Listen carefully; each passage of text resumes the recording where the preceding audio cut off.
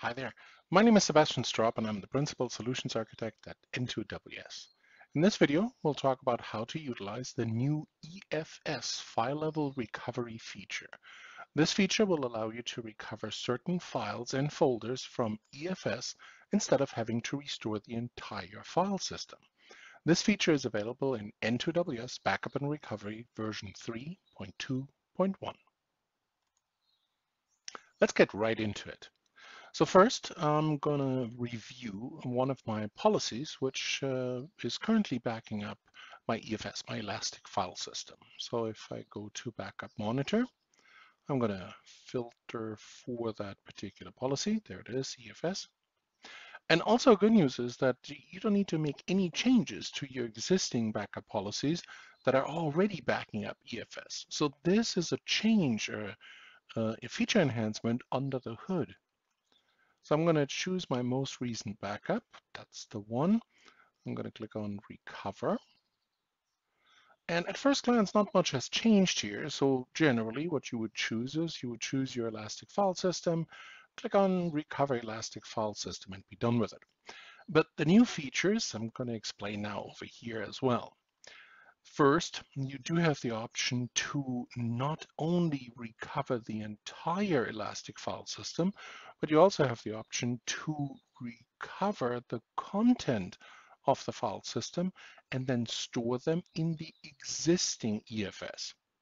What's the advantage here? Well, maybe the original EFS isn't gone, so I have the option to recover my content and store it in the existing file system. The advantage here is that my file system is probably already logged into the system. So I already have access to that particular drive. And of course, the other option then is that I don't need to create an additional EFS, which then of course is also associated with a cost as well.